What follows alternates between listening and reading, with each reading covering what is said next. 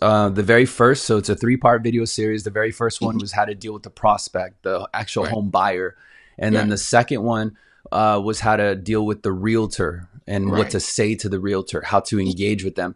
And then the third one is going to be right up in your line right now because you're building the community, you're building the website, Right. you're building the capture page. Uh-huh. And basically the third one was just how do you market? How do I generate the leads?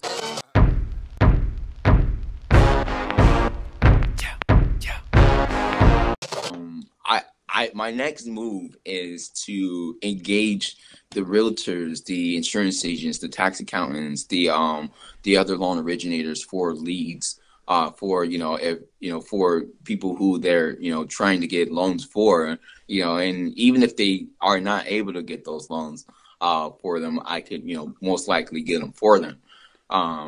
That's my struggle is getting in is reaching out to them. I do have my script. I do have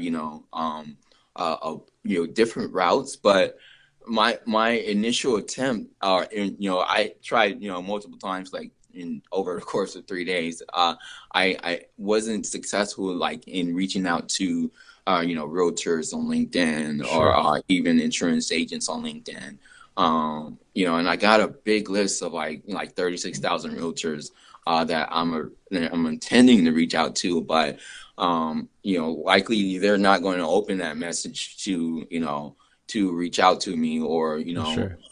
to for me to connect with them. And I'm looking for a way in order to really get in contact with them and go, initiate a contact and follow up with them and get them to refer me business. That's where I'm struggling at right now. I'm confident about the script.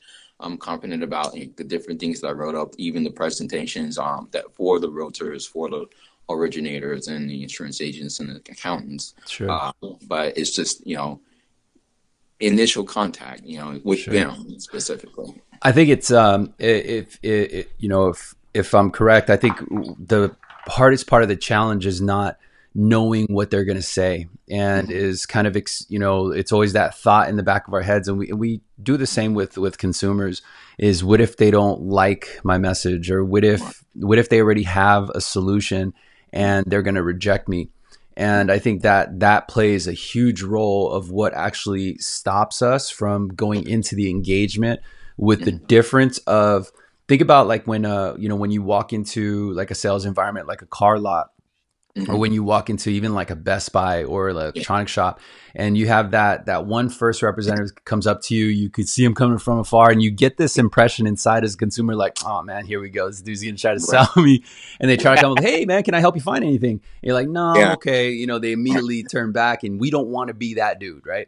Right. Right. And so, if I'm not sure if you caught the last three videos. I did a three-part series at the beginning of last week that was meant for purchase business. Right. And yeah, one of the I videos had to be didn't with watch it, realtors. but I saw it's like, dude, I gotta watch this, so I downloaded it, and so I'm like, I'm gonna watch it Yeah, later. watch those. The very first, so it's a three-part video series. The very first one was how to deal with the prospect, the actual Right. home buyer. And then Right. the second one was how to deal with the realtor and what Right. to say to the realtor, how to engage with them. And then the third one is going to be right up in your line right now because you're building the community, you're building the Right. website, you're building the capture page. Uh-huh. And basically the third one was just how do you market? How do I generate the leads? Okay. And I think it's perfect timing because before you Yeah. even launch the website or before you launch the business page, that Yeah. can ultimately become your magnet. But it's going to take some time to build that up. It's going to take some Right. time to build that community. Yeah. And so let's use one of the examples because I already have that content covered with realtors. Let's use Mhm. an insurance agent, Okay. right? An insurance agent, there's so many different insurance companies. So the question Right. is, well, how do I approach an insurance agent and ask them for business? Right. And the primary thing is that you need to make it more or less a win-win while at the same time creating the message in a way that's accepted without friction. And so Right. what I mean by that is like, let's say we have ABC Insurance Agency, right? And we're targeting them because they may be local within our area. And Mhm. typically what happens is they are much like brokers. Like even Right. though they operate under State Farm Insurance, it's actually their business. And There. they created like their little hub as kind of like a retail outlet. And Yeah. so now the question is, okay, well, how do I craft my message in a way that actually speaks to them? Right. And what you can do is, and it sounds like you've already been doing, is you got to do recon on your target. And so if I had this agent at ABC insurance company right down the street, Right. or within an area, it doesn't need to be down the street. It could be in a state that you're licensed to do business in. Yeah. You have to distinguish what makes them different from XYZ insurance agency, right? Hmm. So ABC insurance agency, you may call one of their insurance agents and be like, "Hey man, I'm comparing you to other insurance," and you're just kind of going undercover, Right. right? You say, "Hey man, I'm about to renew my policy. It's going to be Hmm. homeowners insurance, and I want to know what separates you from everyone else. Why would I go with your insurance company other than this particular company?" Hmm. And what they're going to tell you is everything that makes them unique. And Right. so they could be like, yeah, well, we do this, we do that, we do this. And then Hmm. ultimately that becomes your content to present to right back at that insurance agent.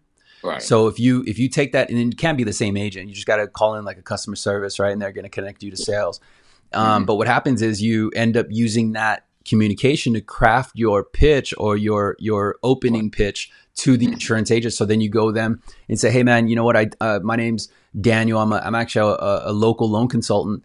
Hmm. And I've been meaning to stop by, and I wanted to Right. introduce myself because I understand that your insurance company does blah blah blah blah blah, and it's Hmm. specific to them, right? And so you know Right. what, I appreciate that because a lot of my other insurance contacts, they simply don't provide that service. So I'd Hmm. like to introduce myself because I do help homeowners throughout, the area that has that specific requirement. Right. Does that make sense? So now Uh, it makes them feel like, oh yeah, you need me. And so, right. but there's least resistance where I'm not coming in and I'm saying, hey man, I'm wondering if we can, share each other's contacts because that Right. person relies on their book of business. They rely on their contact. They're going to protect that contact list with Right. everything they have. And the Right. last thing they want to do is send it off to a loan officer that they don't know about. But if Right. you initiate the engagement where it's like, hey man, I may be able to send you some contact, you put yourself in a better light. The I see. key is though, is that you don't ask for business on that first engagement. You just simply make an introduction. Right. And then so what happens is when you make that introduction, you then add them into your Rolodex, and you could Hmm. you could phase them out. So, maybe put P1 because that was only phase one with that contact. So you've only done the initial intro. You have Hmm. yet to do phase two, which is maybe send a referral or ask for a referral. Does that make Right. sense? Hmm. And then phase two would sound something like this, and be like, you call that agent like, hey, you know what, this is Daniel. If you remember, I stopped by and I wanted to introduce myself because you have these unique features that these other insurance companies don't have. Hmm. Well, you know what? I was thinking about you because I just connected my insurance agent with my past client. And the reason why I send him a lot of business is because he sends me business. So I want to be able to open up that door to you too, so I can feed you business as well. I Does that see. make sense? That's on Yeah. phase two. It's not the initial it's not the initial engagement. Where I think a lot of retail loan officers have an issue is because they go right in for the kill, Right. and there's no reason to follow up on, especially if Right. you've been turned down. Whereas Yeah. if you start off the engagement with something like a value, just like, oh, okay, cool, man, I like this, and they're gonna remember your name, or they're gonna Hmm. have a reason to think back, like, oh yeah, you came to me because I have value that I could serve your prospects. So immediately they're like, ooh, I Hmm. need this person, I need this engagement because you can open Right. up business to me. That's how they remember you.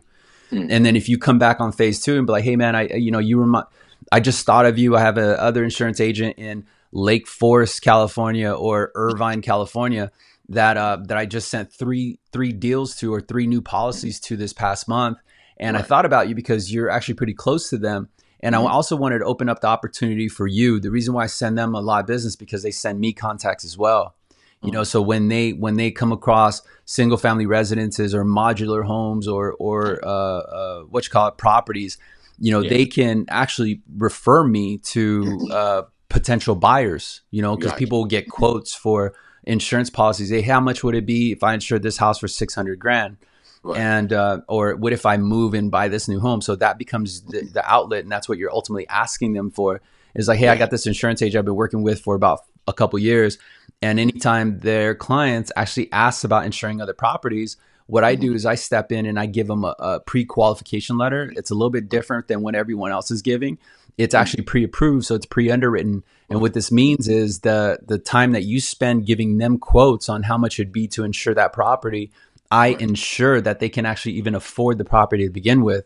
And if they Mm. can afford the property, then you're not wasting your time putting together a policy, dealing Right. with escrow, taking time Mm. out of your busy day to write up a new, a declaration page for something that may not even go through. So Right. this is why other insurance agents really like to deal with me, is because I get a lot of that vetted out.